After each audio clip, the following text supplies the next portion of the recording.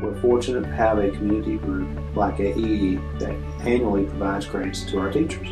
The grants that we receive allow us to provide enrichment opportunities that we could not provide normally with the resources that we have. Their grants offer innovation, offer our teachers the resources that are second to none, so that we can provide our students with experiences that make learning fun and learning engagement. And we're just proud to have AEE as a partner and look forward to seeing the grants that have been awarded this year to become reality. We received funding last year for this school year to create sculptures with our 5th graders who've studied Leonardo da Vinci. They've looked at his sculptures and they looked at his notebooks where he brainstormed his ideas. So they went through this whole brainstorming process where they had to come up with their own ideas on how to build a sculpture. And then we took the materials that AEE purchased or helped us purchase, and they built their own sculpture. And they had to make all of the decisions. They had to decide, they had to figure out how to build it. Then they had to make the decision about how to pose it. And they had to make decisions about color. And they had to plan and make decisions about what kinds of materials they would need to add details to their sculptures, like the hair or the clothes that they want to put on the sculpture. And then we also got funding from the same grant to buy iPads for this classroom so that these students can make a stop motion video with the sculptures, which is where, stop motion is where you place it and you take a picture, and then you move it just a little bit and you take another picture, and you move it just a little bit and you take another picture, kind of like Gumby. And then you put them all together and it looks like it's moving. So our goal is to try to make about a 15-second video, and I'm going to have them work together so they can have more than one sculpture in a video.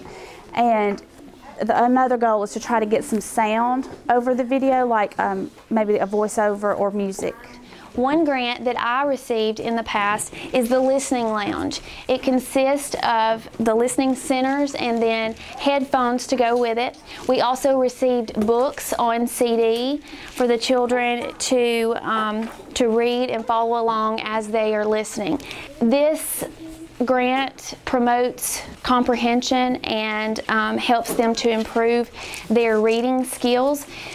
It also helps with fluency and vocabulary, building their vocabulary. They listen to the stories, and then the teacher will provide follow-up activities to go along with each story that the children read.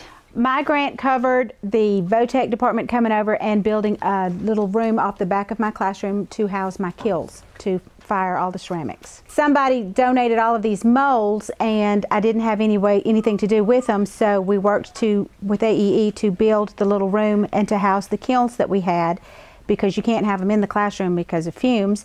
So now we have a whole new ceramics 1 and 2 curriculum. Most of these that you see here were made out of these molds that were donated, and we pour the slip in. Then after it's hardened all day, we take it out and we set it out to dry. After it's good and dry, we put it in the kiln for 8 hours, and then they paint as they're doing now. Then we fire them again, and they come out nice and shiny and ready to use. All right, guys, today we're going to draw a parrot from our South American rainforest, because that's what we've been talking about. So what shape is this parrot's beak? Triangle. A triangle. Awesome. So we're going to draw that triangle first on our paper. So I want y'all to draw that triangle together on your paper. And look, our kids can do this because this was made possible by a grant from AEE.